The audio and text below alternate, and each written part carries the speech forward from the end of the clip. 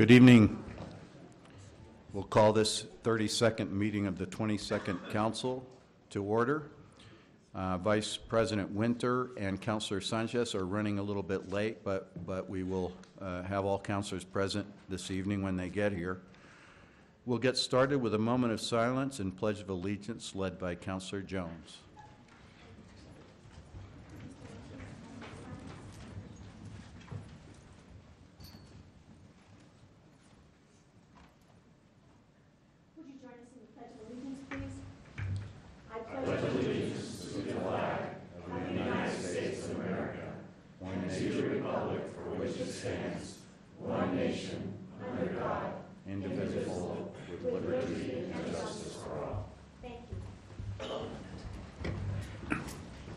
Thanks, Councilor Jones. Parking passes for the Civic Plaza parking are provided for members of the public, and you can sign up. You can obtain the pass at the sign-up table from the council staff. The council will take a break approximately 7 o'clock this evening, if necessary, and we will move forward on the meeting. We do have rules that we started out reading these rules in their entirety every night, but I think at this point most of the folks who attend our meetings are aware of them. So if there are any questions about those rules, you can certainly ask staff, but the most important thing is that we respect each other's time and not have disruptions or applause during the meeting. It's really not about that, with the exception of some of these proclamations where I think some very great community partners will be acknowledged, and we're happy to have applause during that time, but not during general public comment and things of that sort. It really just prolongs the meeting for everyone. So we'll get started with some proclamations and presentations, and the first is Councilor Gibson. Yes, thank you, Mr. President. Get myself together. So we have, I don't know if they're all here, but I believe Laura Steele is here, and possibly Lucas Bell-Dureski, and possibly Charles. There's Charles. Come on down to the podium. I'd like to present this proclamation to these folks for organizing an event that's going to be happening on Saturday. This is the March for Science, and they've put a lot of work into this, and you know, I've sat with them a couple of times, and it's really, I've had a lot of fun and really enjoyed it, and I hope that you have as well. And I just want to thank you for putting this together and for all of your efforts. So I'll read the proclamation then, if you'd like to come down later or, in just a moment. Council of the City of Albuquerque on April 17th, 2017, whereas the City of Albuquerque wishes to acknowledge that science protects the health of our communities, the safety of our families, the education of our children, the foundation of our economy and jobs, and the future of the world for coming generations. And whereas science helps us better understand our world and the human condition, and whereas the science serves the common good through innovation, critical thinking, and independent research, and whereas we wish to acknowledge and commend that the responsibility of scientists must be uncompromisingly to their profession and to producing knowledge. And whereas we wish to protect the rights of every person to engage with, learn from, and help shape science.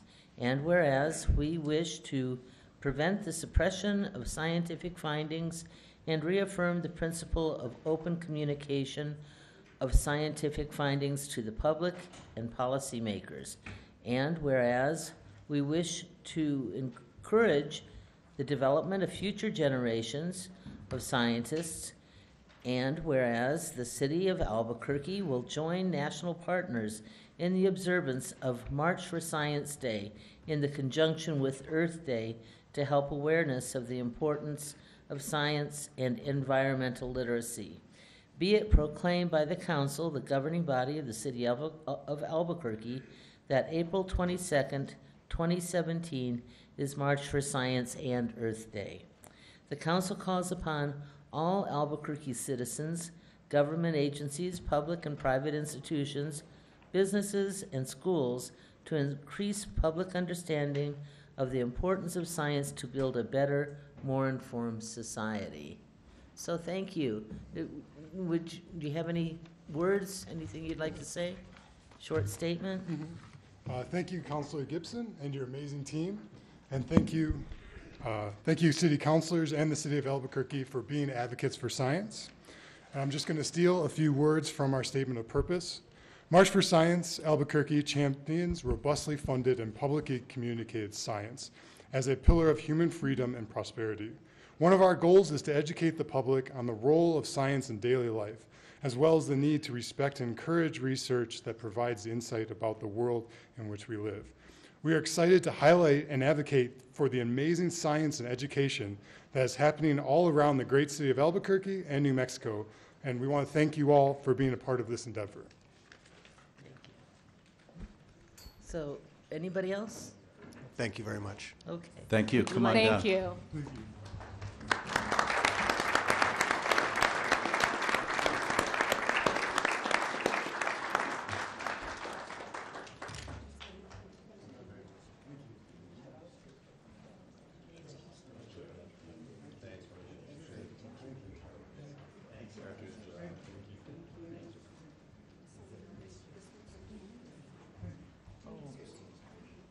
Oh, we can't. Councilor Gibson, I was going to ask, do we get the details on the event on Saturday? Yes, Maybe I- we could repeat that. I should have mentioned that. So there will be a rally at Civic Plaza this coming Saturday at, I believe it's 1 o'clock. 2 o'clock. Oh, thank you for correcting me. It's 2 o'clock at Civic Plaza this Saturday. 2 o'clock Civic Plaza on Saturday. Okay, Right. great. And Thank you for that proclamation. It's really important. I have it on my calendar, so I should have known off the top of my head. But all right, we'll see you there. Councilor Sanchez was going to read the proclamation for recognizing Alex Romero for his retirement from the Albuquerque Hispano Chamber of Commerce. But in Councilor Sanchez's absence, we will, Councilor Pena is going to read that proclamation. So, Alex, please come on down. Thank you, Mr. President. And any of your friends or family, if they want to join you, they're more than welcome to come up. But so Councilor Sanchez wanted me to relay a message that he really wanted to be here to read. We were going to read this proclamation dually, and I'm sure other councilors would want to contribute in the same fashion. But as you know, it's D-Day in terms of taxes, so he's knee-deep. And I think he's going to be here shortly, but he's not here yet. So anyway, with that, I will get started. Whereas, after 12 years of exemplary service, Alex O. Romero, the President and the Chief Executive Officer of the Albuquerque Hispano Chamber of Commerce, has announced that he will retire on April 28, 2017. And whereas Alex O. Romero previously was the Executive Vice President of the Bank of Albuquerque and served as a board member and chairman of the Albuquerque Hispano Chamber of Commerce Board, during which time he was instrumental in raising funds to build the Albuquerque Hispano Chamber of Commerce and its present location on Barelas. And whereas under the leadership of Alex O. Romero, the Albuquerque Hispano Chamber of Commerce became the largest chamber of commerce in New Mexico, the largest Hispanic chamber of commerce in the United States, and was awarded the Hispanic Chamber of the Year 2014-2015 by the United States Hispano Chamber of Commerce. And whereas through his role with the Albuquerque Hispano Chamber of Commerce, Alex O. Romero has established productive working relationships and great friendships with elected officials and staff in the city of Albuquerque and throughout the state of New Mexico. And whereas Alex O. Romero has served and chaired many boards and commissions during his 57 years of employment at the Bank of America, and the Albuquerque Hispano Chamber of Commerce, and is extremely involved in education for our students in New Mexico. I'm proud of his effort in helping pass and work on the Hispanic Education Act. And whereas Alex Otomero has dedicated his working years toward helping others become successful, whether on a personal basis or through mentoring individuals and businesses. And whereas Alex Otomero grew up in Ranchos de Taos and is a proud father of 4 daughters, a proud grandfather of 4 granddaughters and 1 grandson, and has raised his family to be grateful for the gifts that they have and to be mindful of their heritage. Be it proclaimed that the City Council, the governing body of the City of Albuquerque, hereby thanks Alex Otomero for his dedication to the community of Albuquerque and the state of New Mexico and congratulates him on his retirement. Thank you. Congratulations.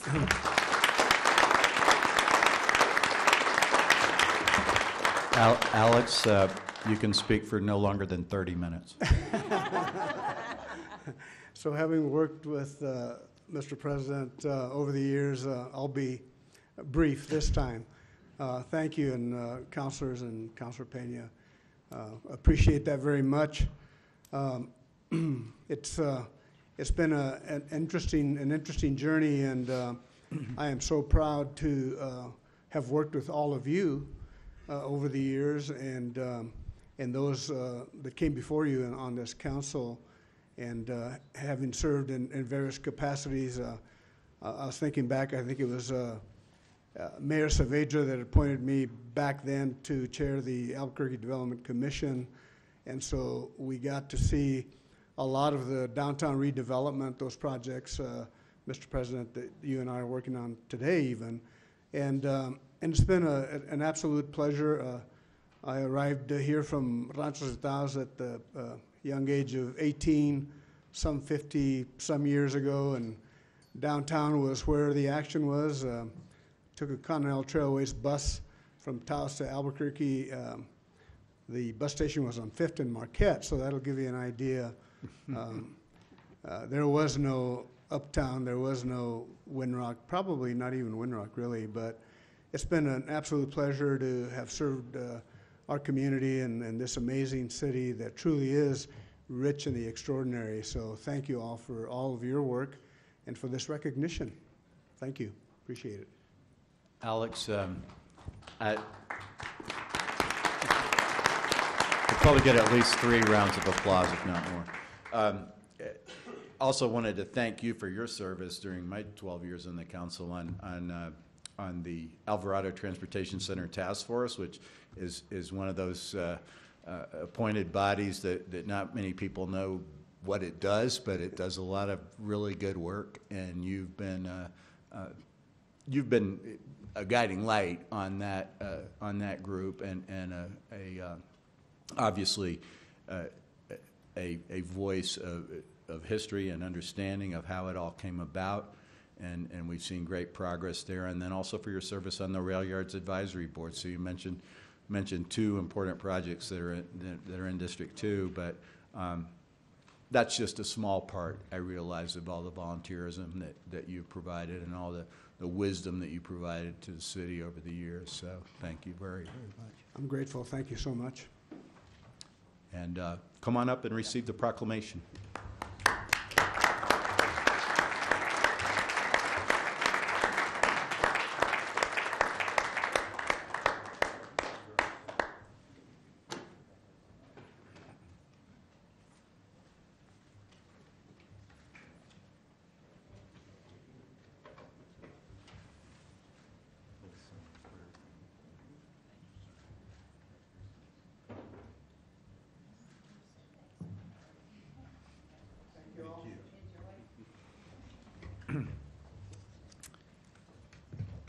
Thank you for doing that. I said he'd get at least 3 rounds of applause. He got 4, so. All right. We do have a presentation now that I'm sponsoring from Tender Love Community Center, and Debbie Johnson, the executive director, Bill Miller, and Annabelle Garcia are here to present about the work that Tender Love does, which is really a great organization. They're presently based out on North Forest Street, but are doing some fantastic work. So welcome. Thank you so much for the opportunity. We are so honored to be here. My name is Debbie Johnson. I am the founder and executive director of Tender Love Community Center. Our mission is to empower homeless and low-income women. We, through our 12-month life skills curriculum using sewing as a platform. I started this program based on my personal experience in homelessness. I figured out homeless people, they need more than daily basic needs. I am going to let my development chairman is here, and one of my board of directors is here. So my development chairman is going to tell you more about what we do and who we are.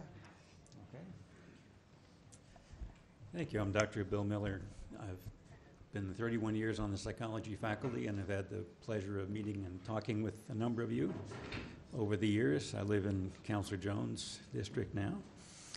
And now I volunteer. Now I'm retired from UNM. I volunteer with Tender Love, and I want to tell you why. Tender Love just tries to do one thing well, which is to help women who are very vulnerable escape from poverty, and that takes more than just periodic attention. It's a year-long program of training and mentoring that really helps women establish self-supporting lives. Works with mostly homeless or near homeless or low-income women to try to help them stabilize.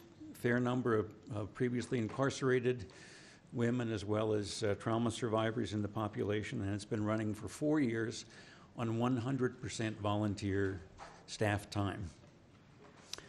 The women get a year of intensive hands-on training now in sewing, but we're looking at expanding that a bit. Nothing is charged for that. There is no tuition for the program. And they come away with a marketable skill in sewing design and alterations. And also they learn employability skills as well, coming to work on time, calling if you're not going to be there, and so forth. Along with that, they get practical needs like food and transportation help as well. And at graduation, which is a wonderful experience, every woman gets her own sewing machine. And now, just as of this year, they can, if they wish, transition into a business, a cooperative business where they can continue working with each other and working on contracts. Tender Love has received several awards recently, and we're very happy about that. The population we serve is highly vulnerable, everyone low income, everyone women. 91% high school or less education, 87% the head of household, and 71% were homeless at the time that they began the Tender Love program. And it's a whole wide age range, averaging in the 40s, but all the way up to 91, yes, right, yeah. And very tangible outcomes. One thing that I've helped the center with is doing follow-up research. And so we have followed up all the women who have been through the first 3 years of the program. 97% of them are now in stable housing, and at least 88% of them are now self-supporting. Some have their own business. And we're very happy about that. We're very pleased when we got those figures in. Involved with a number of community partners, so we don't do this alone. It's good to work in collaboration with other resources. And our 2-year development plan now, we hope to move to a larger facility because we've outgrown the facility that we're in, and to begin using the current facility to provide housing for homeless women who are students in the program, because that's been a principal reason for dropping out of the program, that they just simply didn't have a place to live. And we're looking to expand job training into culinary arts and to elder care. So thank you very much for your time. Do you wish to add something as a board member? Hi, thank you so much. I just want to say thank you. And this program is 100% volunteer-based, and it's giving these women hope, chances that they probably wouldn't have otherwise. So that's why I volunteer to be part of it. Looking at them, excited. Sometimes they don't have a home. They create a family with Tender Love. So thank you so much.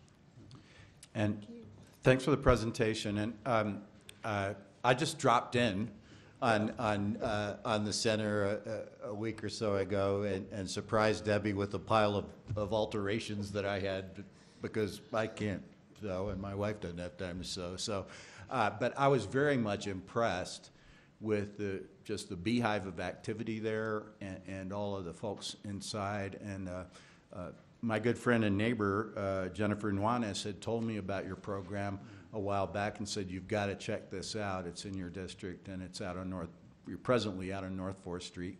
Mm-hmm. But as was stated, looking for a larger facility, and we want to help with that any way we can. But doing wonderful work, and I'll be calling you because I need that sports coat pretty soon. Thank you so much.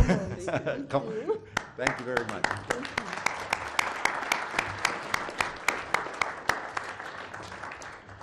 And Councilor Gibson next has a presentation. Oh, yeah. I'll just say hi.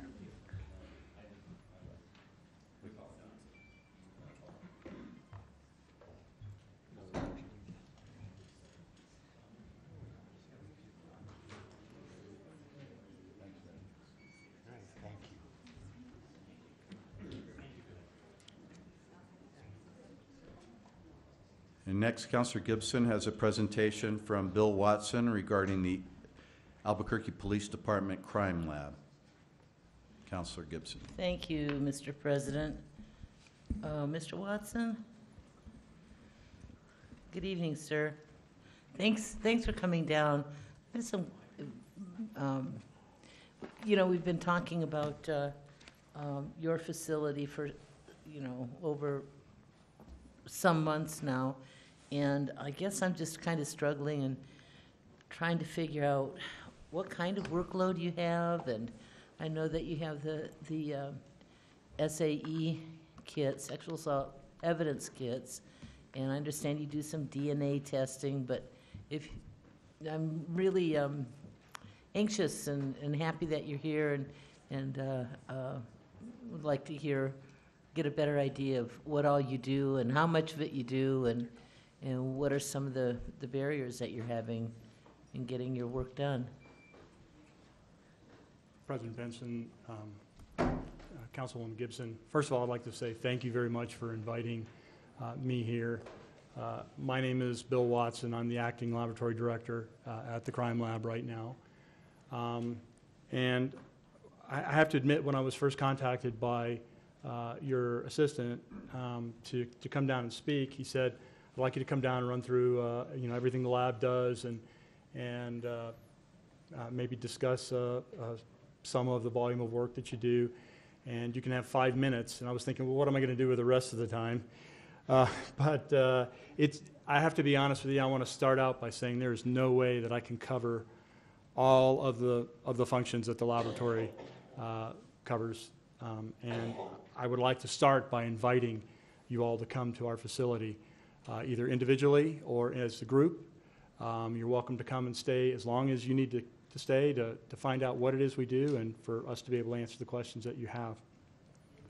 So I wanted to start out with a, got it, sir, thank you. I'm going to move to this microphone, I think. I just want to start out with a brief overview of the laboratory. We're not actually just a laboratory. The Scientific Evidence Division of the Police Department covers 3 areas. We have crime scene, we have the we have the property and evidence area, we have the criminalistics laboratory. That's generally the civilian side. And then we also have an investigative arm, all housed within our facility. I'm going to focus just on the crime lab because that seems to be your area of interest. And we break it out into 2 areas. The first is the physical investigative unit. They would cover things like firearms, latent prints, any of the controlled substances, blood and breath alcohol. And then we have the human identification unit, which focuses on, I'm sorry, I said latent before. We have the human identification unit, which covers latent fingerprint analysis and DNA analysis.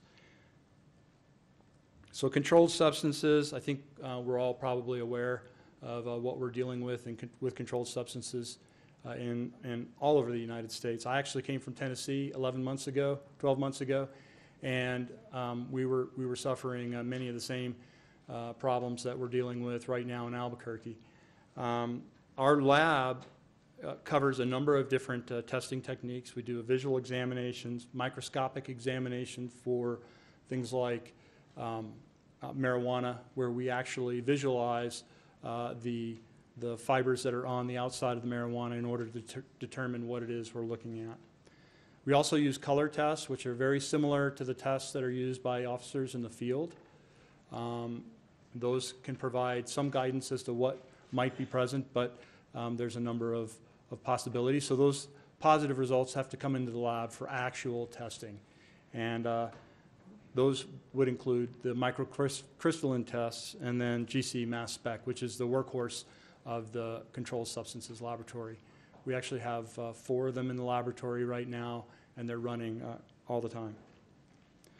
Blood and breath alcohol, we actually separate this unit out from drugs. A lot of people don't. New Mexico and the United States in general has a problem with DWI, and our blood and breath alcohol unit, which is composed of actually 1.5 full-time analysts, currently does all of the blood and breath alcohol in our area in Bernalillo County.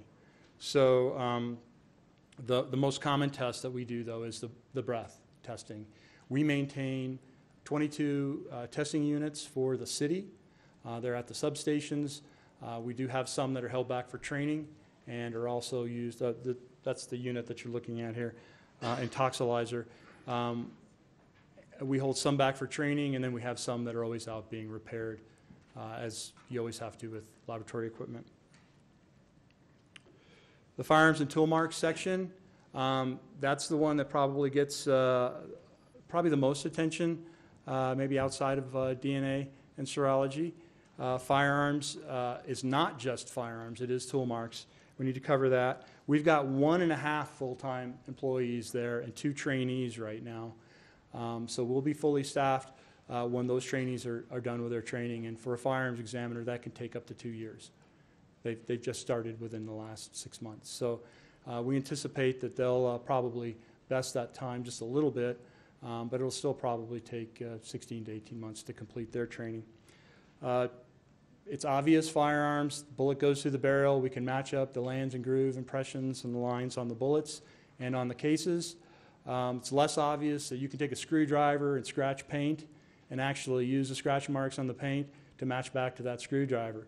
So our firearms and tool mark section, they're responsible for testing all of those types of cases that come in. We also have a fairly well-known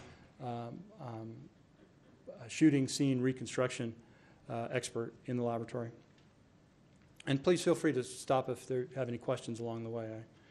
Our latent print section, those are the fingerprints that are not obvious to the naked eye. We actually have a new PSA2 program that is working hand in hand with our crime scene unit to collect latent prints that are at different crime scenes around the city. As a consequence of that, the number of latent prints that we're getting in has increased related to the crimes, and that's actually a good thing. We do have a bit of a backlog in that section, but we are hopeful that we'll have new personnel that we can train to do latent prints in the future. As part of the latent print section, we have a database of called AFIS. It's the Automated Fingerprint Identification System. Latent prints that are generated at crime scenes or that are collected at crime scenes can be entered into the AFIS system, and in fact are. We currently enter in latent print packets that represent all of the prints that are collected at the crime scenes. And when those hit against someone in the database, those are compared then to reference prints from those individuals in the hopes that we can get a match. If I may, Dr. Watson, so it sounds, I'm getting really, this is great. I understand a whole lot more of what the range and the scope of the testing that you do there. But I have, excuse me for interrupting you. So let me understand, do your analysts or lab people do they do all of these tests under like from the fingerprints, DNA, sexual assault kits, blood, alcohol, firearms? Do all of them do all of that work?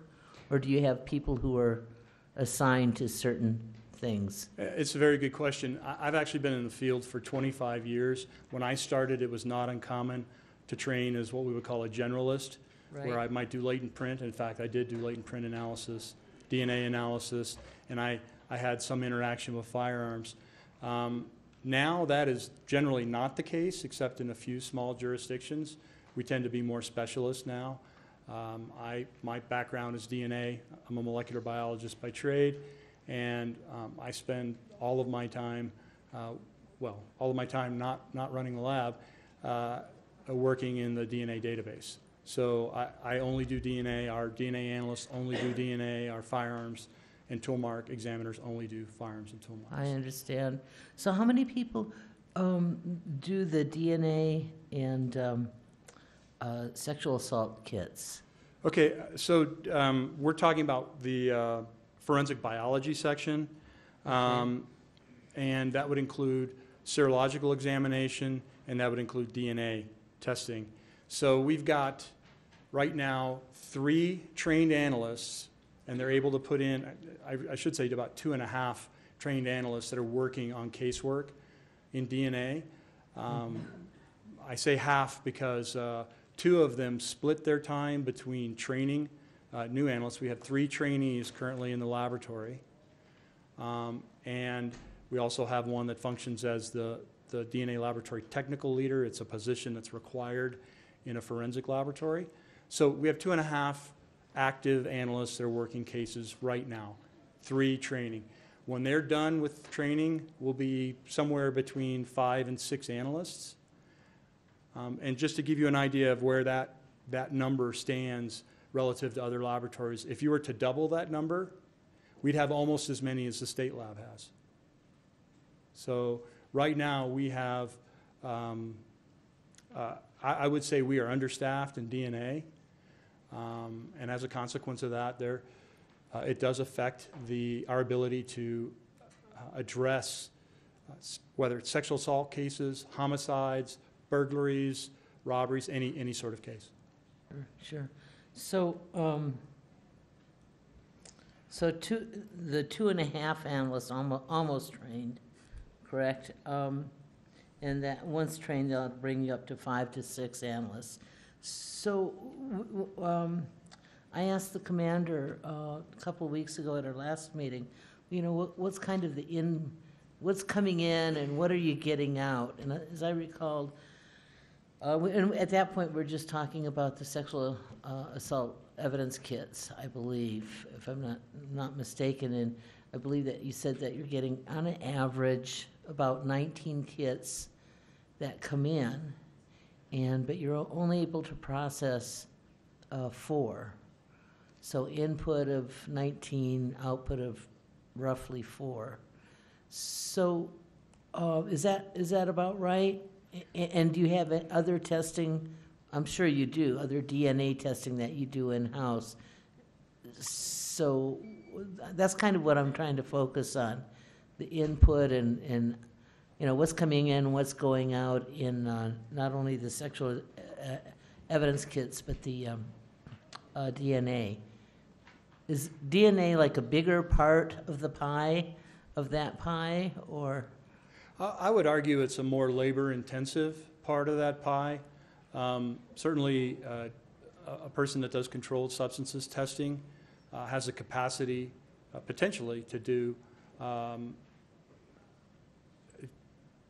they can do hundreds of cases in a year easily, relatively easily.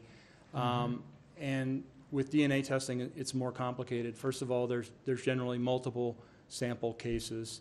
And right now, honestly, the focus of the individuals that are qualified and doing testing in the laboratory is on homicides that are going to trial. We have an immediate need to test cases that are due in court. Well, I should say, their scientific evidence deadline, which we're required to meet, in order for that evidence to be included in court. We have an immediate need every month. There are cases that are coming up for court that we have to have addressed in order for that DNA information to be used. And until we get the staff that we need to address that effectively, it's going to be difficult to address the sexual assault evidence kit backlog that we have, which is one of the reasons why we're seeking outside funding to address it. Okay. So,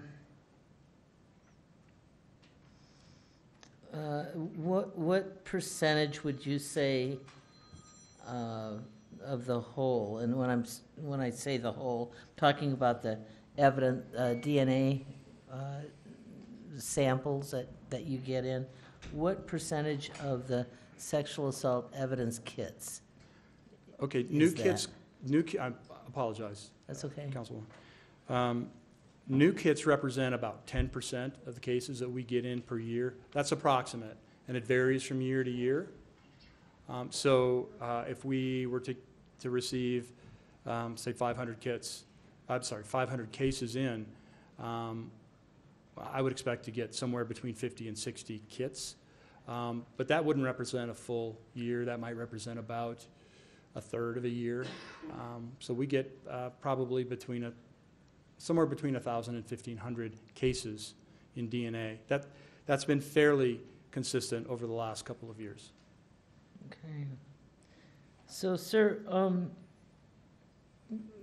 what do you see as the barriers for, I've heard you say staffing, you need more staffing. Is there anything that you would add to that? Well, of course, the primary focus right now is staffing. We have staff that we are training, so that is our focus. Right now, my goal is to have them testing as quickly as possible.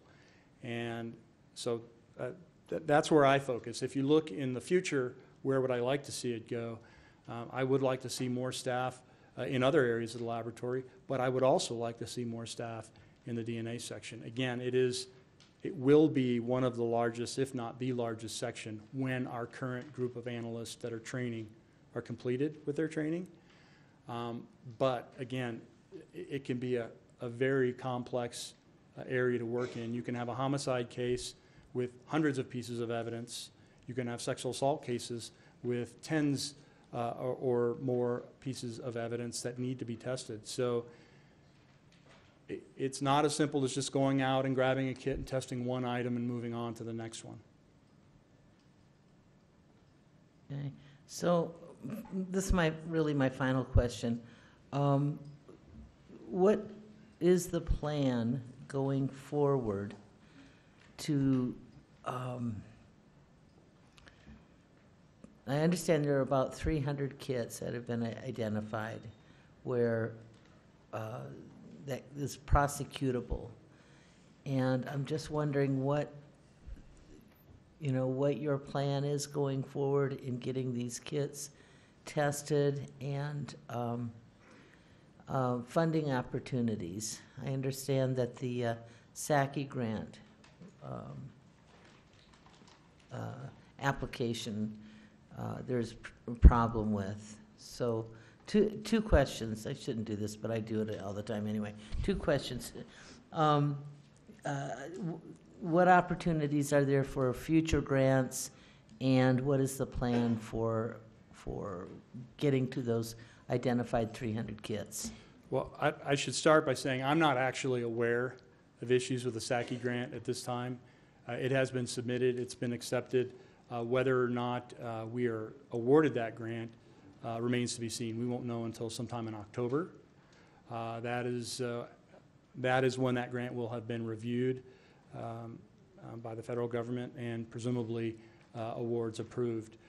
We may or may not receive funding under that grant. It is a competitive grant. There are opportunities for all jurisdictions to apply for that grant, and a limited amount of money. So we do feel like we put in a very strong response to that grant.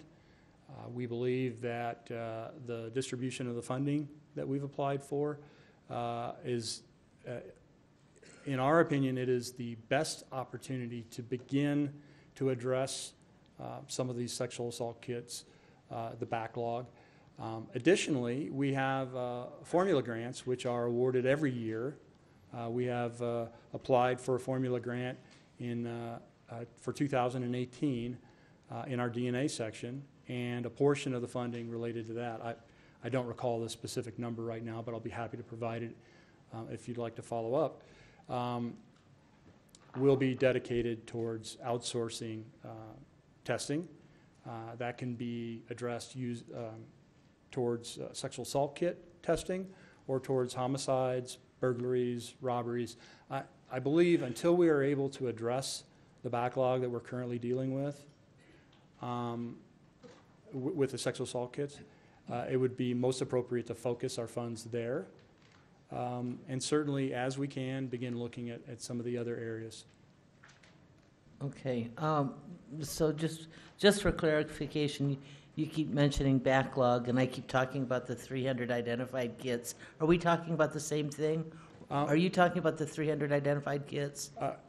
We are talking about the same kits. Okay, the prioritized, the 300 that were given priority. Those would be the initial ones that are going out. And as a matter of fact, I should point out that we have resources. The FBI has provided resources for outsourcing some kits. It's a limited number, but we have a group that will be going out either at the end of this week or the beginning of next week. That will number somewhere in the area of 25 to 35 kits, and we would focus that on sexual assault kits. All right. Okay, well, thank you, gentlemen. Also, Mr. President, if I may, the state auditor and his office is here, and I would like to ask them to come down. Mr. President. All right, we've got about 20 minutes on the side, but yes, Mr. Auditor.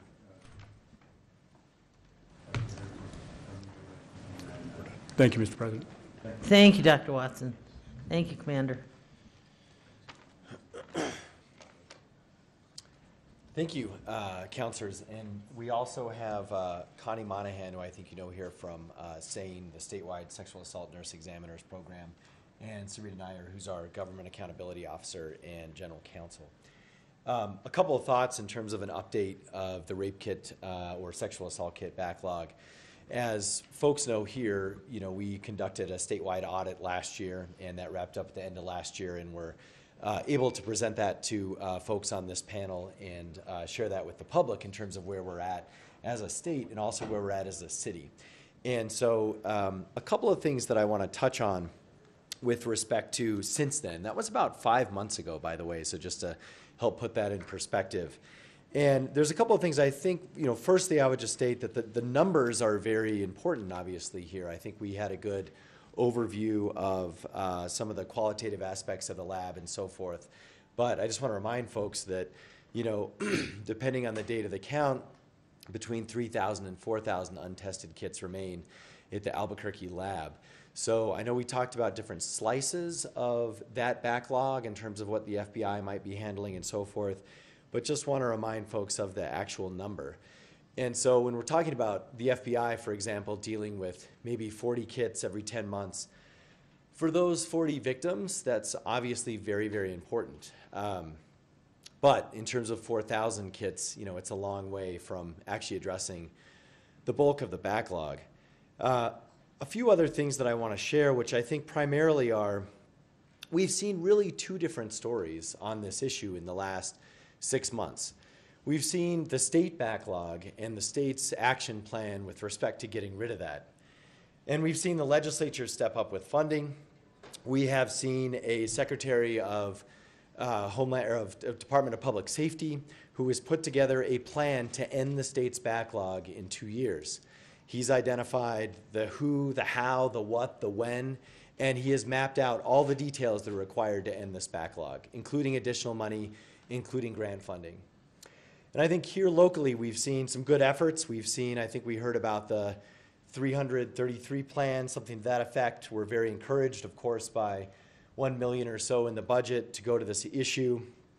but there's still no plan to end the backlog. And I think that's really what I want to emphasize.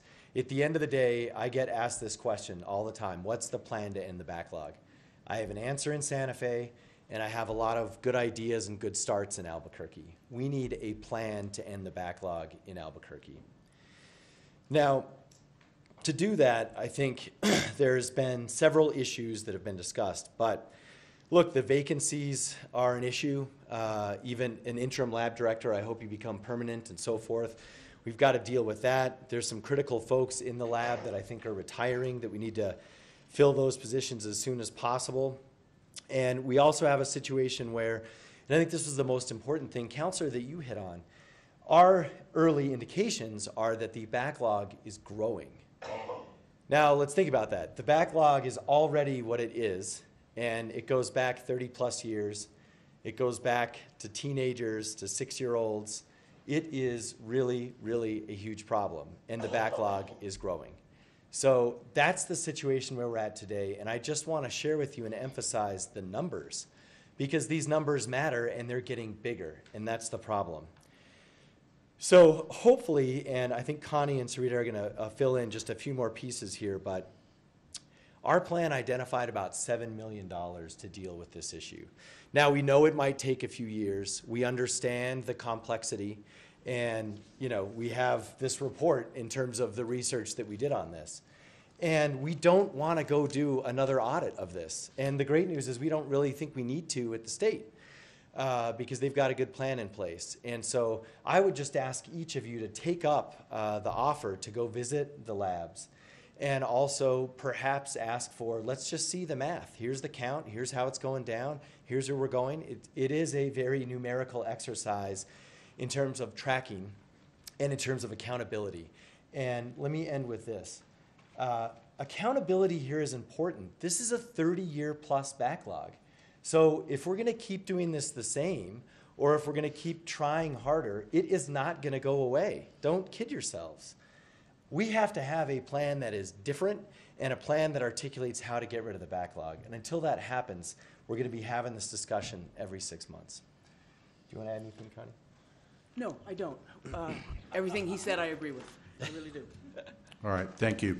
We had allocated about President, 10 minutes for this. Mr. About Perry? 2 minutes. I think we're about 25 minutes in, 26. Yeah, Quick exactly. minutes. So, I just think it's important, if I could, excuse me. briefly. Thanks. I appreciate this point. It's important to recognize the city has about 4,000 kids. That's what the state auditor has identified. The state has about 1,500. So right from the get-go, we start with about twice as many as the state has, considerably more than that. And again, it goes back quite a bit. Our budget includes $1 million executive recommendation to address the backlogs. We have an RFP right now because we're not the worst in the country. I came down here and showed you the statistics about Memphis having 18,000 backlog, Detroit having all kinds, New York. But the plan is basically to come up with about $3 million to do the backlog. And there's 2 high-speed labs in the United States that do this, Selmark Boyd and Sorensen in Utah. We have an RFP out right now. So the answer to this problem is nothing more than about $3 million. Now, that's a lot. It's an awful lot. But if we want to get serious about it, we included it in our budget. We put our money where our mouth was. The state, they gave $500,000 in capital. The limitations of that capital was that it could only be used Address the council, please, for the kits Mr. themselves, Perry. Mr. President, for the kits themselves. So you can't use that money to go out. Additionally, the state grant that went in includes the city's numbers as well. So this is a complex problem. There is a solution to it. Like most government problems, it's a solution that involves resources and funding. The executives put into their recommendation a good start, a down payment on that, and we hope that you will bear that in mind and support it. We will Thank you. absolutely keep that in consideration during the budget process. So let's move on to our next item. Thank you, Mr. State Auditor. And we'll move on to the approval of the journal. Excuse me, I beg your pardon. Administration question and answer period. Any questions for the administration, counselors? I do have one brief question for Mr. Reardon. We talked about this on the phone. The closure of 3rd Street adjacent to Civic Plaza is creating an incredible amount of congestion at rush hour. What's the situation with that, Mr. Reardon? Mr. President, the closure of 3rd Street is required to do the work on Civic Plaza. The parking structure underneath it limits the amount of weight of the vehicles that can be on Civic Plaza, so some of those vehicles need to be parked on 3rd Street. So it will be closed throughout the summer and being coordinated with the Convention Center and their businesses and their conventions coming in, sorry. It'll be closed throughout the summer. It will be, yes. So And- 2nd Street has had some intermittent closures to replace the transit lane that's on there. That is getting reopened, so 2nd Street will be open, and 5th Street. Now, we do have the 50-mile bike loop also coming around in downtown. That'll be on Marquette, 5th, Silver, 4th, and Terrace. So there is quite a bit of work going out there. We are coordinating barricading to the extent possible, but there is quite a bit of work going out right now.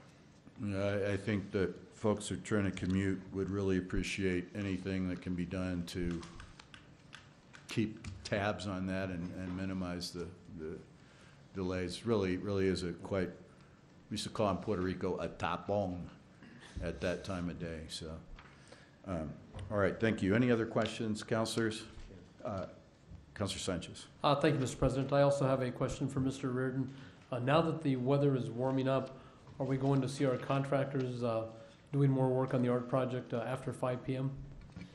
Mr. President, Councilor Sanchez, the issue is not warm weather. They were working through the cold period just as much. The requirement is that we're in residential areas, we cannot work past certain times. So they are working in all daylight hours, but making sure that they stay within the noise ordinance and not working into the late hours where construction traffic would bother residences. And what time is that, late hour? That's either 9 or 10 o'clock. I'd have to verify. Okay, thank you. Anyone else? All right, we'll move to approval of the journal. Mr. President, I move approval of the April 3rd journal. There's a motion and a second for approval of the April 3rd journal. All those in favor say yes. Yes. Opposed? That passes. We'll move to communications and introductions. Are there any changes to the letter of introduction? Mr. Vice President. Mr. President, I move approval of the letter of introduction. There's a motion and a second for approval of the letter of introduction. All those in favor say yes. Yes. Opposed? And that passes. We'll move to reports of committees. Councilor Davis. Thank you, Mr. President. The Finance and Government Operations Committee met on Monday, April 10th, and reported out the following items. In the matter of ECs 306 and 308, that receipt be noted.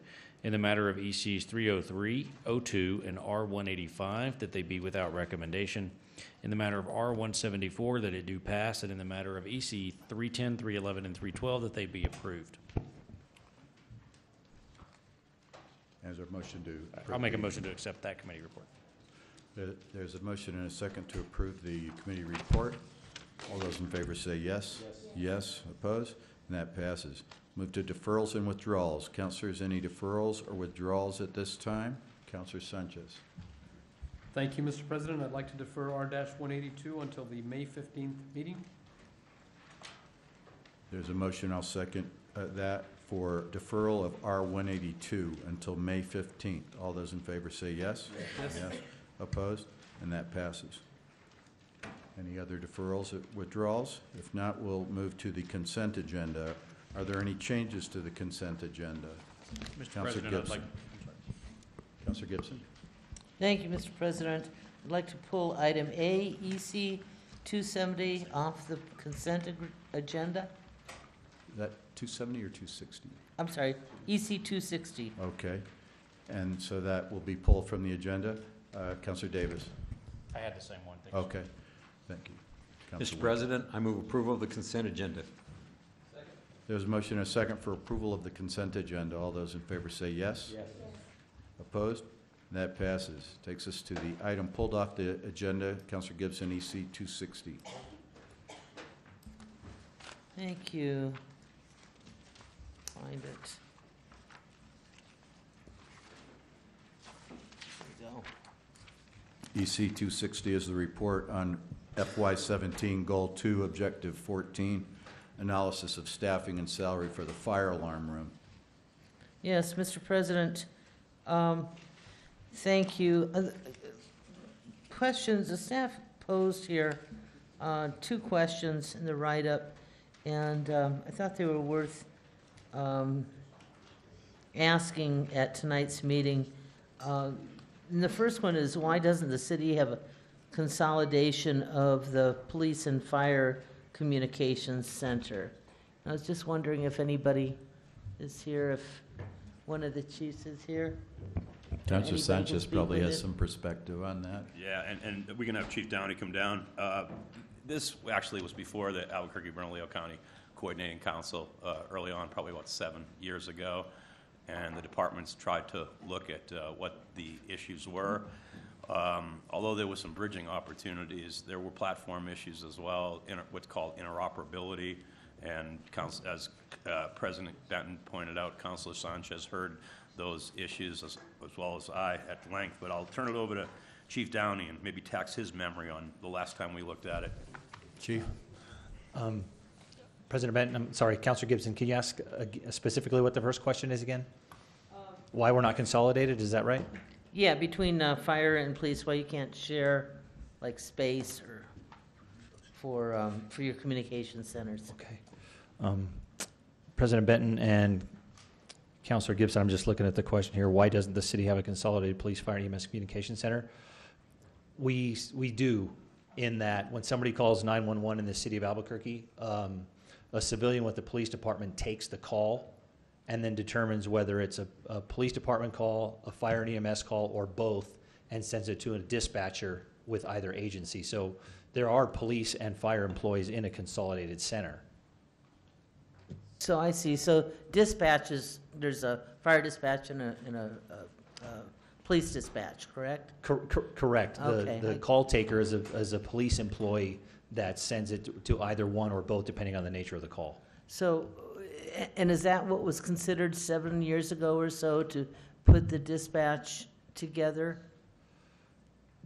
Fire and police? I think what the purpose of the question here is, in terms of consolidation, is should there be a wall between the police dispatchers and the fire dispatchers, as there is currently in the 911 center? There's Right. a clear separation.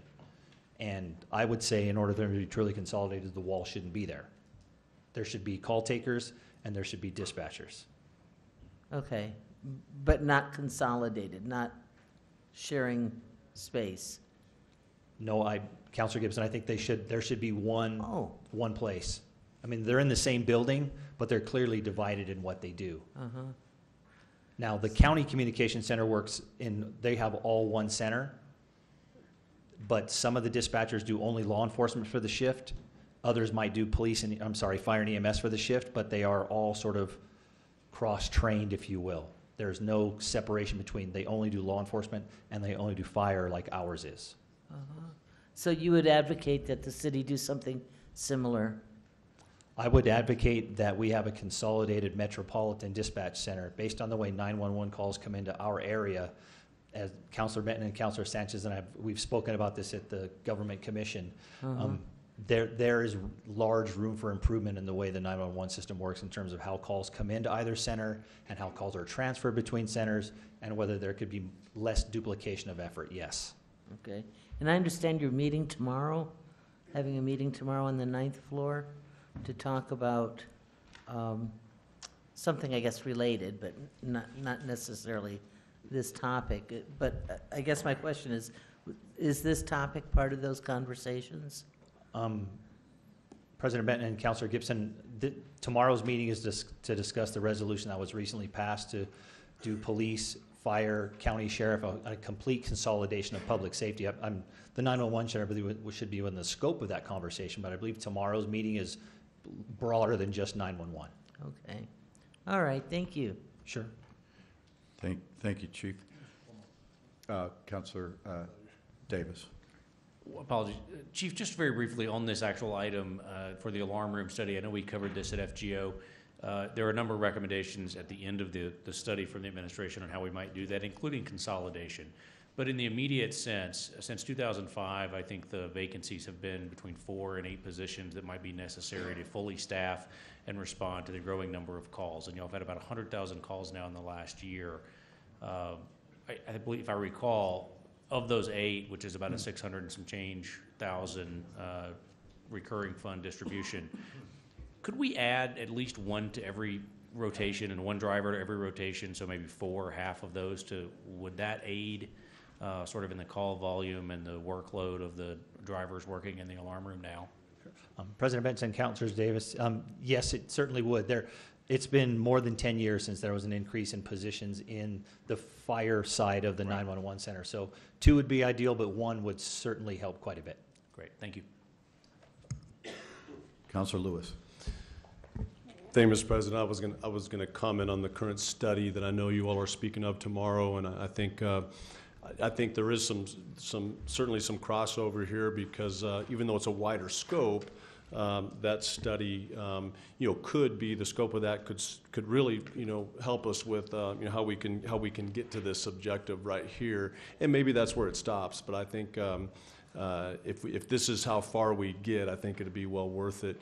And I want to thank you, Chief, for the opportunity to set up a tour of the alarm room. It was fascinating. I have a great amount of respect for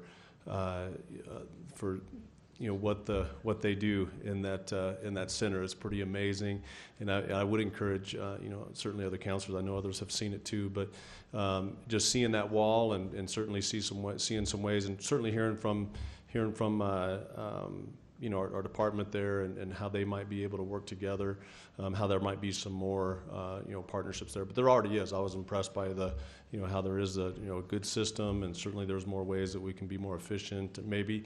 And I think it's always good to be looking at how we can do that. But above all, just the incredible amount of respect for our firefighters who deal with some of the most difficult things that you could possibly imagine, and all that they handle all at one time is pretty incredible. Would you comment just real quickly on just the actual, and I know you addressed a little bit of it, but on this specific analysis of of what the needs are specifically in that alarm room when it comes to the employees there? Certainly, President Benton and Councilor Lewis, what we were asked to look for really was a staffing comparison between other metropolitan centers. So if I can look at the report real quickly, we reached out to Denver, Salt Lake City, Phoenix, Las Vegas, and El Paso to see exactly how they operate their 911 centers. We were the only standalone fire dispatch center of all those larger metropolitan areas. There was some form of consolidation, and either that was police and fire together in one center for that particular jurisdiction, or they were multiple fire and EMS. For example, they would do a city and a county. So we stood alone as the only standalone fire and EMS dispatch center. That was one large difference. This would be a very contentious issue, uniform dispatchers versus civilian dispatchers. We were the only ones that were continuously uniform dispatchers. The salary comparison, we were very competitive salary-wise. The big deficiency, though, was based on our call volume. The staffing level was dramatically lower than most centers our size or larger. And just a quick follow-on. When we looked at this several years back at the Albuquerque-Bernalillo County Government Commission, it was before Chief Downey's time, but at that time, both fire chiefs were strongly in favor of consolidation, but for whatever reason, higher-ups at the county kind of put the kibosh on that at that time. But at that time, there was strong support from both chiefs to seriously move towards that. So something I know that Councilor Sanchez and I share as being a long-term goal, regardless of what comes out of the rest of the consolidation study. So thank you, Chief. Sure. I'll move to receipt be noted on EC 260. Second. There's a motion and a second. All those in favor say yes. Yes. Opposed? That passes. We'll move to general public comment. There'll be a 2-minute time limit. The light on the podium will be green for the first minute and a half, then a bell will ring and the light will turn yellow, indicating you have 30 seconds to wrap up your comments. At 2 minutes, the light will turn red and ring to indicate that your time is up. We'll be calling the next 3 names, so when you hear your name, come on down and sit in the front so we can move on through the list. But we'll start with Jonathan Siegel, followed by Don Schrader, and then Anthony Garcia.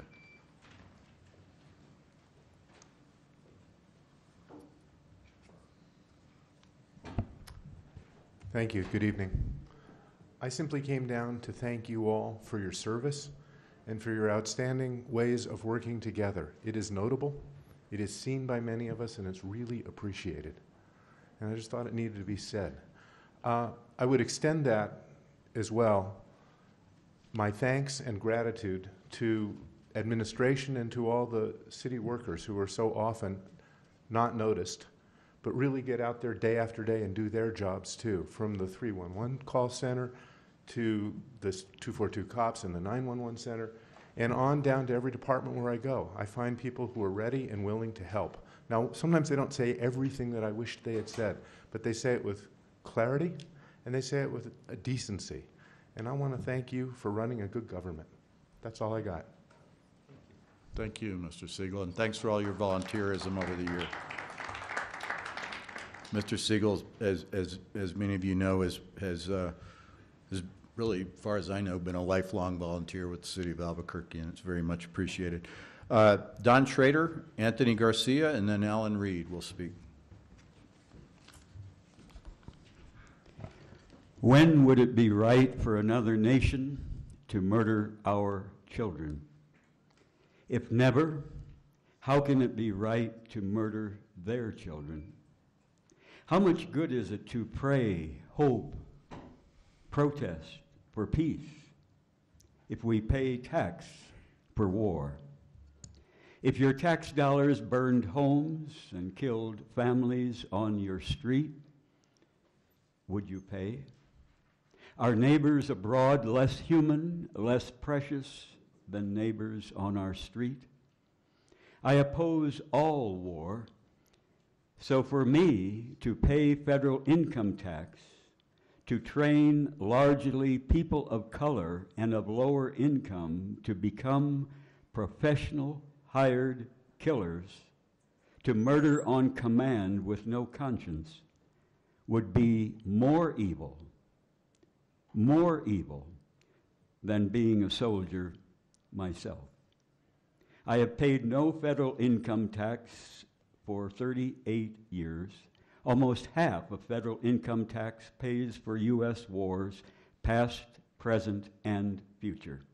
I refuse to pay for the U.S. to murder moms, dads, and kids in many nations. Monday, May 1st, from 4 to 7 p.m. in Tigway Park near Old Town, a public rally in support of our immigrant sisters and brothers.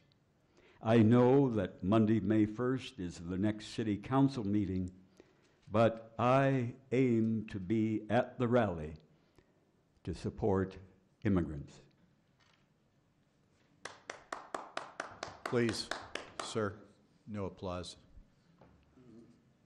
Anthony Garcia, followed by Alan Reed. Then Simon Polakowski. Yes, I am Anthony Garcia. We have all been taught lies since we were children. We're not even a country, we are a corporation. And you guys are all doing fraud, okay? I am Anthony Garcia, representing the people to enforce human rights worldwide. I want to applaud the City Council for destroying public access. Sold public access 5 years ago for $117,000 more a year, a contract to you public to not let no one on public access. This was planned from the City Council. All the people that were already on public access were no longer allowed to have a TV show, no more. This public access is paid from the people on cable TV. I did the electrical for the lights in the studio for free because I used to have a show once a week from 2004 to 2012. I am a contractor. I work all over New Mexico. I would travel from Carlsbad, New Mexico once a week to make sure I did my show. Then after my show, I would travel back to Carlsbad to go to work. I did this for 8 months. Now the public access building on 6th and Central, doors are always locked. It looks abandoned. No one, never there. Has signs, no one has signs. People, you public would have signs. They would train people. They would go out in the streets and help people. Since you guys destroyed public access, My family was destroyed. You guys know who I am. And I am going to be killed by my government. And I'm going to continue to expose the lies. And I have discovered we're all being lied to. We are all humans.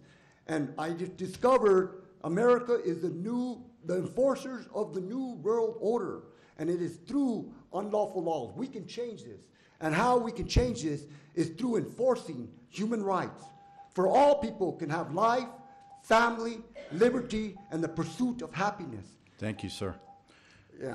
But everything's lies. Your and time we is up, already sir. know. Your time is up. We Thank already you. know. It's going to end. Alan brother. Reed, followed It's by gonna Simon Polakowski, followed by John Gallegos. Thank you, Mr. President. Good evening, Mr. President and councilors. For about 6 months, the Open Space Advisory Board has been working very intensely with Superintendent Vasquez with the National Park Service, with Director Barbara Taylor from Parks and Rec Department, the Open Space Division staff, community experts such as Isaac Eastfold, who was the original organizer of Friends of the Albuquerque Petroglyphs that led to the national legislation that established the monument. We had some serious problems, obviously deficiencies, some of which we've already addressed and you have already addressed. I'm here to say that the board urges you to approve R171, sponsored by Councilor Benton, which is on your agenda this evening. That represents the focus of all this work that's gone on in this past 6 or 8 months. And it is the structure in which we can proceed finally to identify what needs to be done between the city, the Park Service, and the monument, and to put the resources together to take care of it better in the future. And you know, in 2005, the Open Space Division was stripped of 20 open space rangers, so we don't have the people to cover the monument the way we should. And there are other problems addressed very well in this legislation, R171. Thank you very much. Thank you. Thank you, Mr. Reed. Thanks for your service on the Open Space Board. Simon Polakowski, followed by John Gallegos, and then Emily Ashby. Good evening, councilors, council president, council. I represent no one but myself. I speak for no one but myself. What Mr. Anthony Garcia said beforehand is true. He did wire, he did volunteer. In fact, there were many other people like Mr. Garcia who did offer their time. Maybe they didn't have the money, so they offered, they helped move public access when it had to leave the former district courthouse to the central location. There were people with all sorts of programs, religious, political, health, you name it. It was a whole kaleidoscope of different people, ordinary people like Mr. Garcia and myself, where we weren't professionals. We were just everyday people who wanted to get something across to the public. And, you know, this was, you know, our chance. And, you know, now we have 2 minutes. I mean, I don't want to be down. I would rather be on public access. I didn't bother with city council. I wanted to do something else. When I've been forced here, and will continue on coming here.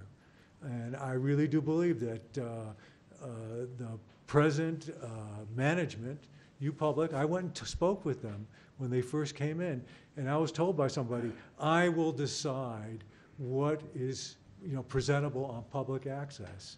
And I thought, you know, this is censorship. The whole idea behind public access is that any one of us and all of us can go there. And I think that's a crime, that this is no longer able, you know, this is a violation of our First Amendment rights. This is what it was not intended for. It was intended for the average person, the amateur, not the professional. He's an electrician. I do construction. We have other jobs that we profess, you know, professionalism. We wanted to do, you know, you have a podium. I saw one of the people that, thank you. Thank you, Mr. Polakowski. And I'll just say that I can only speak for myself, but that contract of you public is going to be up. And I think we're going to have a different kind of process when we look at that again. Councilor Harris. Yeah, I was going to say the same thing, and Mr. Polakowski, yeah, that, the way that contract has been administered it makes a lot of councilors unhappy. The contract is coming up here soon, and I know that a lot of councilors are talking about actually fully staffing the cable board, so that's going to happen here shortly also.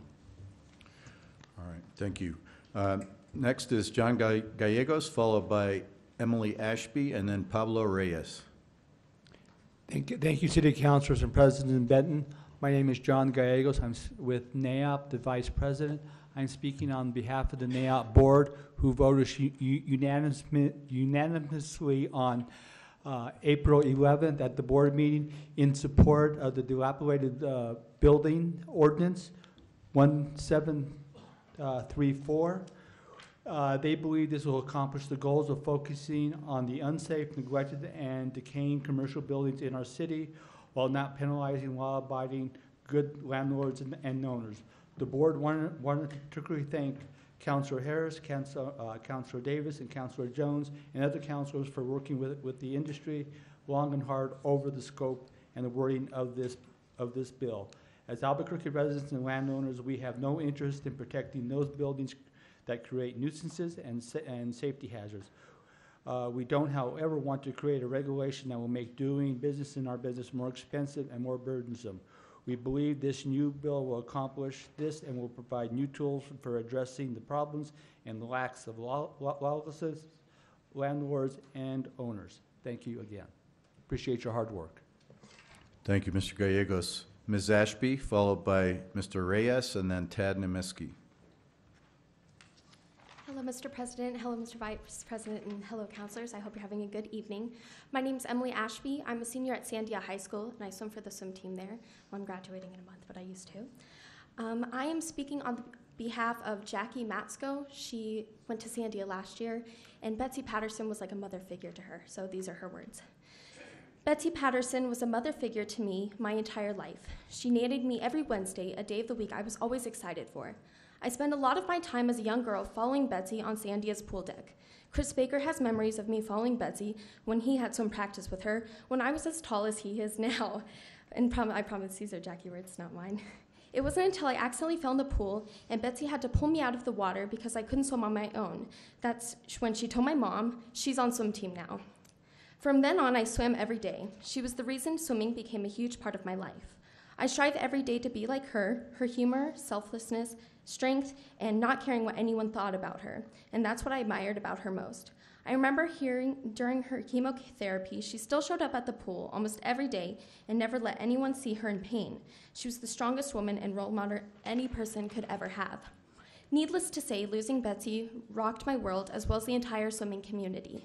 It is the greatest honor for Sandia's pool to be named after her, for it was the pool where she touched endless hearts and showed everyone how to be Betsy Strong. What Jackie says has entailed the heart, love, and spirit that Betsy radiated through her family, friends, and swimmers. Passing Bill R-17-188 to change the name of Sandia Pool to Betsy Patterson Pool would be a great way to exemplify and honor the service and compassion that Betsy gave to the community. Thank you. Thank you. Pablo Reyes is next, followed by Tad Nemiski, then Lauren Hines.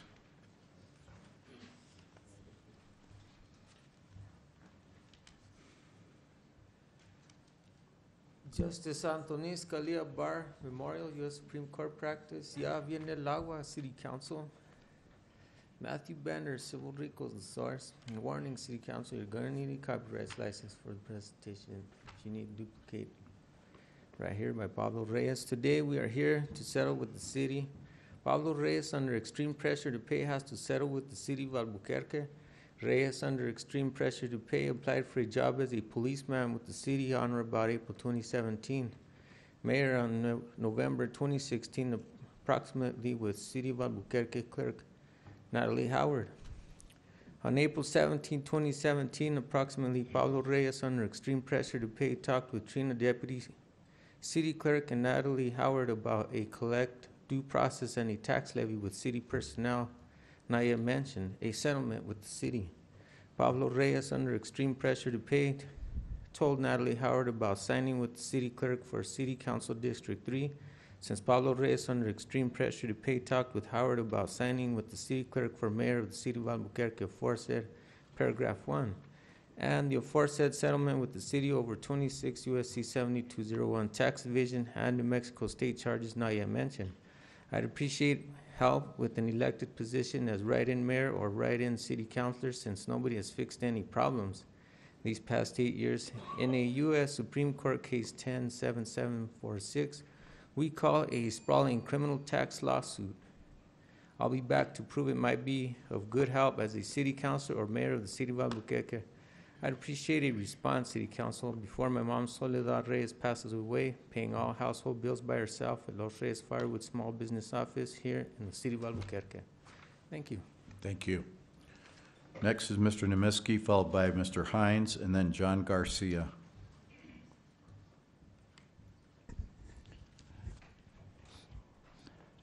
Thank you. My name is Ted Nemiski. Well, I have a question to Council Benton. What the heck is going on the Tejeras and 6th Street that's been dug out already for about 5-6 months, and hardly anyone during the day working. Most of the time, 80% of the days. Now, Broadway and Central, almost 1 year already. That's not only one way each direction on Central Broadway. For the once, look at this backup, all the way to Lomas, most of the time, and then to Cole. That's not fun driving. I have to go all the way around to avoid this intersection, and to downtown or otherwise way far you did. So anyway, let's go to talk a little bit about UNMCNM, APS, shortfall, crisis. Well, we have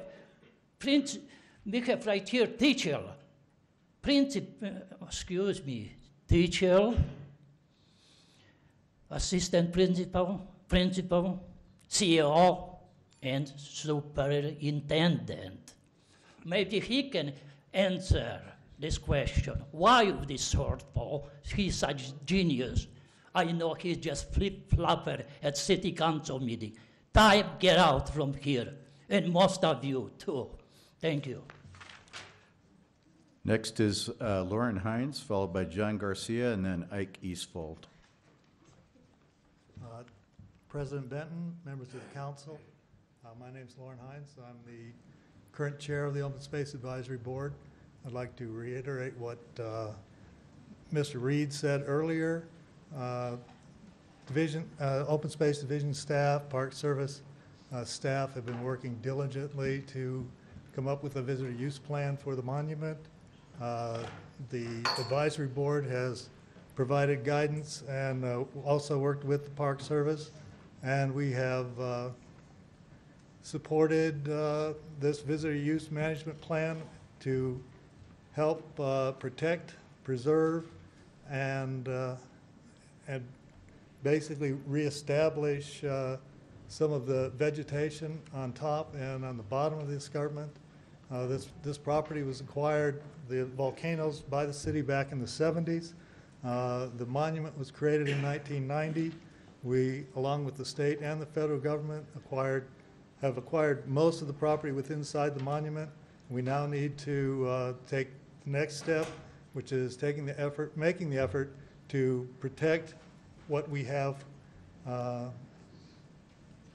committed to protect. And so I'm here to urge your support of R-17-171.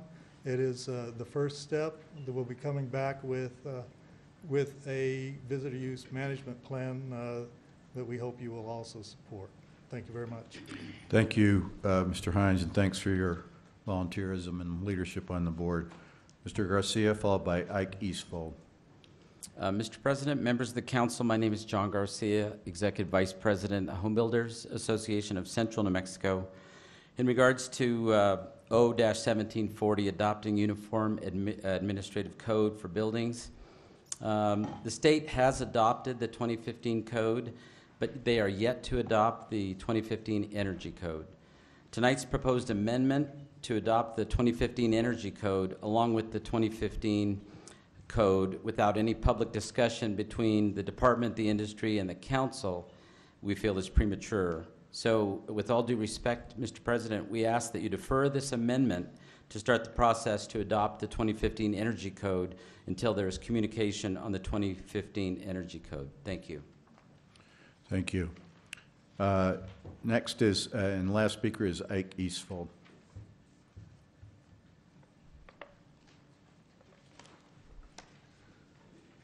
President Benton and members of the council, I brought along with me today copies of a poster we made to lobby for creation of the National Monument, the Endangered Images poster, and I mounted copies of the front of that for all of you.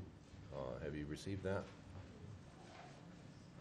That is a Xerox there of the back, which I didn't think would be of interest to you in mounting it. The mounted copies. What? Oh, okay. They will be passed out. I certainly want to honor all the people that have worked on this monument and trying to get it back on track. Most recently, you have an excellent open space advisory board. I'm very fortunate to have former city councilor Alan Reed working tirelessly on this, and an excellent chairman, Lauren, who just addressed you. It's a very, very good body, and I'm glad they're doing good work. There are many others equally important and not heard about too much that are in the Pueblo Indian community. And I'm sad to tell you that one of the greatest leaders, Herman Agoyo of Owinje Pueblo, passed away on April 9th. He was one of the 3 Pueblo elders who led the effort to create Petroglyph National Monument, was chairman of the All-Indian Pueblo Council from 1986 to 1990, the formative period leading up to designation of the monument. I knew Herman as a friend. We hiked many areas of the monument together and went to Washington, D.C. together. He passed away quietly in his sleep on April 9th at the Laguna Elder Care facility. And I'm here to honor his memory.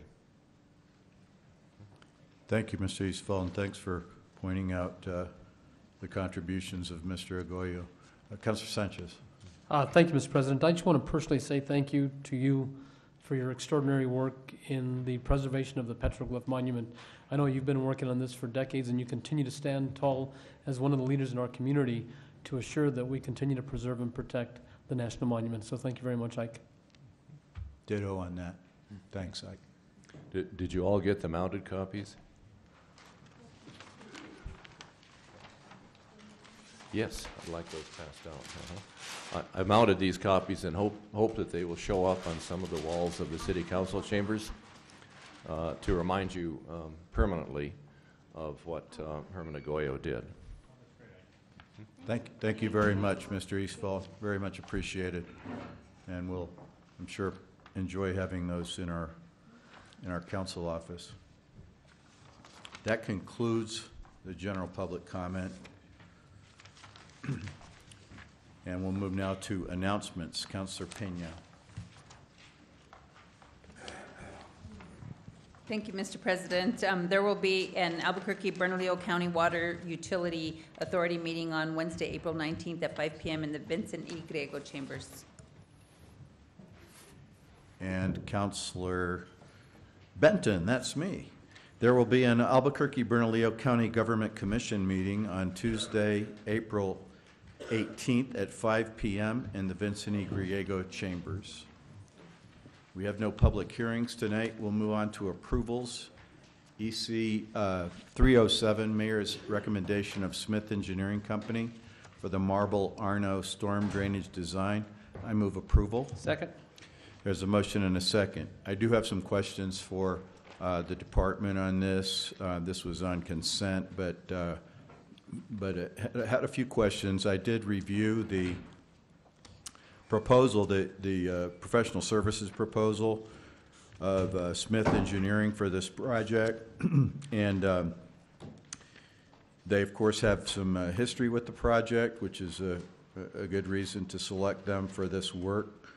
But in reading and talking about that, and reading their narrative of their experience, it was pointed out that the Marble Arno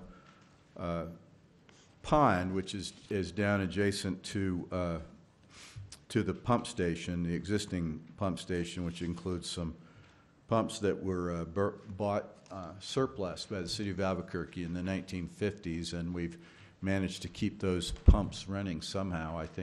I feel like my joke is we're like a Cuban auto mechanic, making our own parts and keeping these pumps working. But the question I had some discussions with the MAFCA on this. The big question is whether or not, because the narrative implied that it would be, that the new pond would be shallower than the original concept. In other words, the original concept had a wet well 30 feet deep, and this describes a pond of 18 feet deep. So could you clarify that, Ms. Lozoya? Council President Benton, I can answer that question for you. So we do have funding that AMAFCA provided in the amount of $6 million, and we have an existing amount about $3.9 million, which is roughly about $10 million.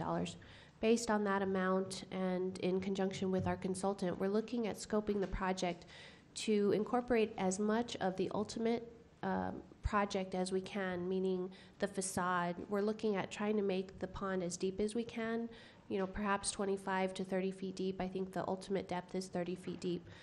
That's going to just depend on funding.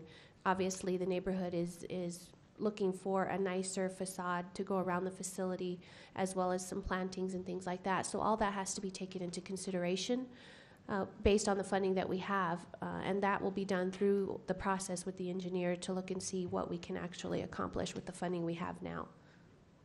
And speaking of that funding, I did have a conversation with with one of the members of the AMAFCA board and the AMAFCA engineer, and they expressed, without making a commitment, but they expressed an interest in discussing with them possibly making a financial arrangement with them where they could front the money on this and we would pay them back to do the complete project.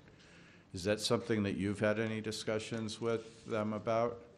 Council President Benton, I have not at this point in time. I did not know that was an offer on the table from AMAFCA, but certainly something that we can look into. Ultimately, the desire is to relocate the existing Broadway pump station to this site. Right. The price tag on that is, anywhere from 25 to 30 million, depending on who you ask.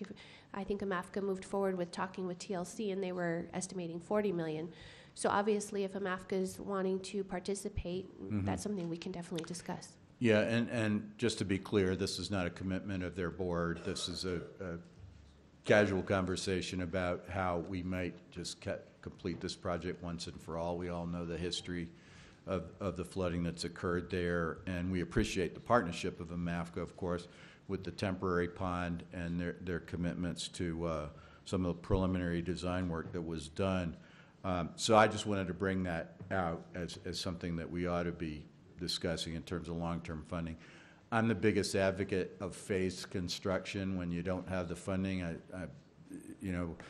It's always smart to try to get projects moving and to phase them, but I am a little bit concerned that in this case, that if at all possible, we ought to try to get the whole package done. And looking at our capital improvement program, looking out in the out years, it might be something that would be worth panning out. Presently, I know that there's not funding for the whole project, but I wanted to reiterate the importance of the building facade, at least on part of it, of the site, to present a better frontage to the neighborhood. I wanted to ask about the Central and Walter project, because when you presented to the East Downtown Board, or answered questions, really, it wasn't really a presentation, but I think you were answering their questions about that site. You indicated that site at Walter and Central could not be alleviated by the Arno Marble Pond, and that it was not really in the same basin, whereas my discussions, again, with the MAFCA indicated that a full build-out of the Marble Arno Pond might easily obviate the need for the Central and Walter proposed facility. Council President Benton, I beg to differ with the MAFCA on that, but I would definitely want to sit down and talk to them about that. The two areas have two separate drainage basins. The central drainage basin, as you know, goes to the underpass under Central and then is pumped into the Tejeras pump station and then further on down the line. The drainage that comes to Lomas Broadway intersection, or the pond there, is actually pumped up to the North Diversion Channel. So they're two separate drainage basins, but I'll definitely talk with the MAFCA on what their thoughts are behind that. And yeah, I really just think it's probably time to kind of circle back with them, especially before Wilson gets going on this design, and try to see where we are. And I also just, without purporting to understand it all myself, I certainly want to support it in terms of our capital program, that we could try to get this tackled. And just speaking one more thing on that,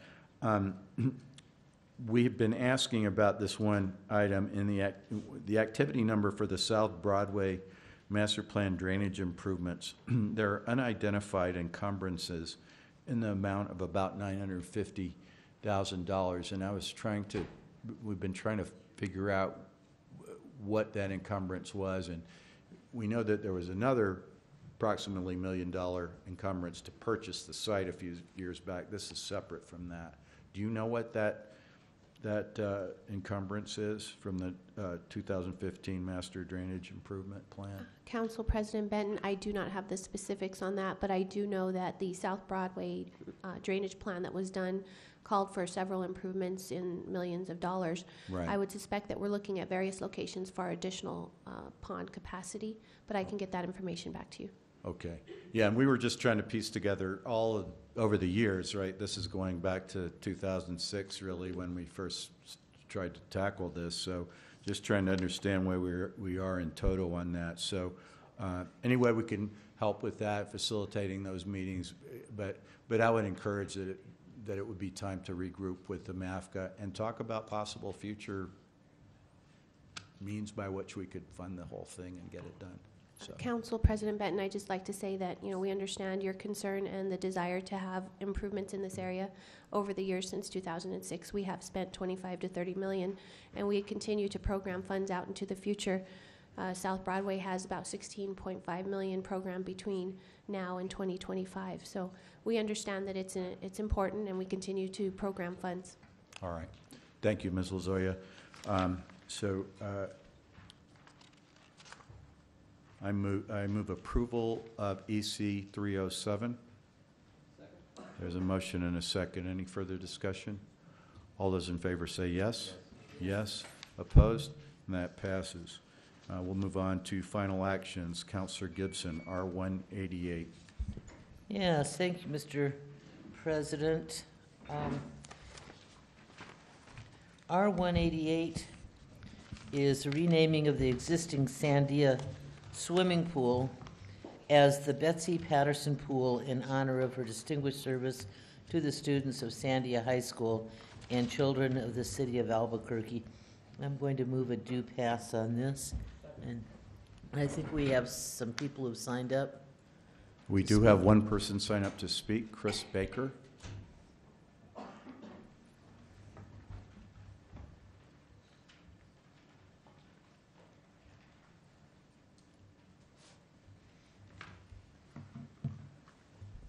Good evening.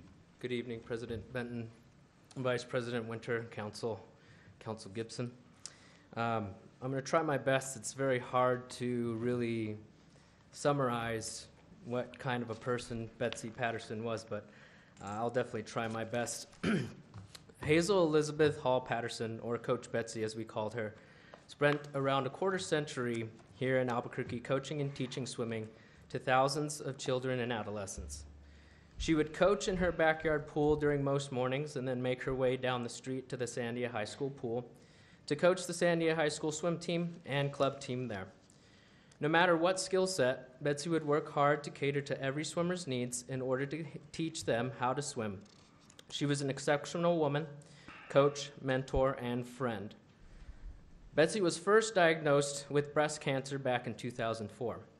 She would often ride her bike to and from chemotherapy 20 and 30-mile round trips. She was the epitome of strength and did not allow the cancer to change her way of life. The cancer had gone away until 2013 when it returned and was found in her liver. After her second diagnosis, Betsy continued to fight and not let cancer defeat her. She battled long enough to see her daughter Ashley open up the Fish Factory Swim School in the Heights, a longtime family dream, as well as to see her younger daughter Jennifer's wedding before passing away in August of 2014. I thank you for your time and consideration to officially rename the Sandia High School pool the Betsy Patterson Pool in honor of her distinguished service to the students of Sandia High School and the children of the city of Albuquerque. Betsy's daughter Ashley has raised the funds to have the lettering paid for at the pool. She is dearly missed, and this renaming will help to keep her legacy going and is an incredible honor for such an incredible human being. I thank you very much. Thank you, Mr. Baker. Is there any other discussion? Councilor Harris. Yeah, sometimes it occurs to me that perhaps we should explain things if people happen to be watching this on TV, that the city of Albuquerque actually builds the pools for APS, and we actually administer them. And I was just wondering if people were watching this saying, why are we naming a pool at Sandia High School? But that's because it's actually the city facility. That's right. We also have pools at Valley and Highland. Councilor Jones. Thank you for mentioning that, Councilor Harris. I got an email from a constituent wondering why in the world we were changing the name of Sandia High. It seems that the news had reported that the City Council was changing the name of Sandia High School. So this is how gossip gets all mixed up. So we do have the right to change the pools, and I think this is an appropriate thing to do. So thank you. Councilor Gibson to close. Thank you, Mr. President. So I've heard quite a bit about Ms. Patterson in the past month or so, and really, I wish I had the chance to meet her, because she certainly sounded like a really wonderful woman and someone who's really committed and loved what she did. So I think this is a great idea, renaming the Sandia High School pool, and I urge your support. There's a motion and a second for a due pass on R-188. Any other discussion? All those in favor say yes. Yes. Opposed? And that passes. Councilor Winter, O-28. Thank you, Mr. President. O-28 is revising portions of the Traffic Code Section 8-5-1-5 relating to meter parking, expired meter parking, revising Section 8-1-3-99B relating to penalties for parking violations. I move a due pass. There's a motion and a second for due pass. And, Mr. President, I think that there is an amendment. Mr. President? Councilor Yeah, I'll go ahead and Harris. move this amendment. Just I'll call this amendment number 1, and this requires that the Department of Municipal Development every 2 years evaluate the standards in this ordinance, because what happened before is that as vehicles kept getting, their baseline kept getting better in terms of their emissions, almost any vehicle would qualify as a green vehicle after a decade or two. So this would enable us to continue monitoring this and working with the standards as they improve over time. So I move floor amendment number 1, and here's what it says. B, this program shall be evaluated by the Department of Municipal Development every 2 years. This evaluation will be brought before the City Council with recommendations of alteration to the green vehicle program as necessary. And that's on page 2 following line 12. There's a motion and a second for amendment number 1. Councilor Winter. Yeah, I was just going to second the amendment. Okay. And any discussion on the amendment? Mr. President, if I may, I think that relates to the green vehicle program that we haven't necessarily discussed yet, but I think we can, if it's right, we can still include it here because I think we're going to assume we're going to replace the green vehicle program, but it technically amends and mentions a program I think that's not in the bill at the moment. Is that right? Oh, okay. I'm getting a weird look from staff. So Okay. Okay. All right. In the bill? It's okay then. Thanks. All right. Thanks. Just Okay. check. Okay. All right, there's a motion and a second for amendment number 1 to 028. All those in favor say yes. Yes. Opposed? That passes. Aye. And back on the bill, Councilor Davis. Mr. President, I have 2 other amendments. They're both very brief if you want to do them before public comment, if you'd like. I'd like to offer what will now be, I'm sorry, committee amendment number 2 has already been offered. Is that right? Mr. President, I'm afraid I may have confused the issue here a little bit. Councilor Davis, you're exactly right. Right. The green vehicle amendment is next, but I believe Councilor Harris's amendment is still in order if this passes. Okay. So, Councilor Davis. Thanks. Mr. President, I'd like to move committee amendment or floor amendment number 2 on this case, and we'll return with related to green vehicles to keep us moving in that direction. Essentially what this does, this amendment is published already in the packets and available for public review. Initially, this resolution proposed to remove the city's green vehicle program. In fact, it was already removed because over the 10 years or so that the program was in place, vehicle standards far exceeded the expectation that was set originally, and so we ended up with a number of SUVs and sort of gas-guzzling vehicles now that qualified under a very old standard. Originally, the proposal was to remove the green vehicle guide, green vehicle standard, but this proposes to replace it with a higher standard so that only a few of the most efficient vehicles qualify. It restores the original purpose of the program. We can get into it. I know Ms. Schultz is available to answer some questions if we need it. But in lieu of reading this 3 or 4 page piece, let me just move committee amendment number 2 that's in the packet that replaces our green vehicle program with newer, higher standards that are outlined in the amendment and attached. I'll second that amendment. There's a motion and a second for amendment number 2. Mr. Zaman? Mr. President, I do apologize. I confused myself as well earlier. Councilor Davis, the amendment that you just read was actually adopted and should be and is actually a part of the bill that's before the council. Great. So that the only amendment that's necessary related to green vehicles was the one that Councilor Harris offered. Thanks for that clarification. And I apologize. I thought we did it, but I couldn't remember if we passed it or just talked about it, so thanks for that clarification. Okay, so there's amendment number 2 has been withdrawn. And so we're back on the bill. Councilor Winter to close. Oh, actually, we do have a person signed up to speak. Or do we have anyone signed up to speak on 028? I don't see anyone. Okay, so there is none. All right, Councilor Winter. Okay, Mr. President, I urge your support. There's a motion and a second for due pass on 028.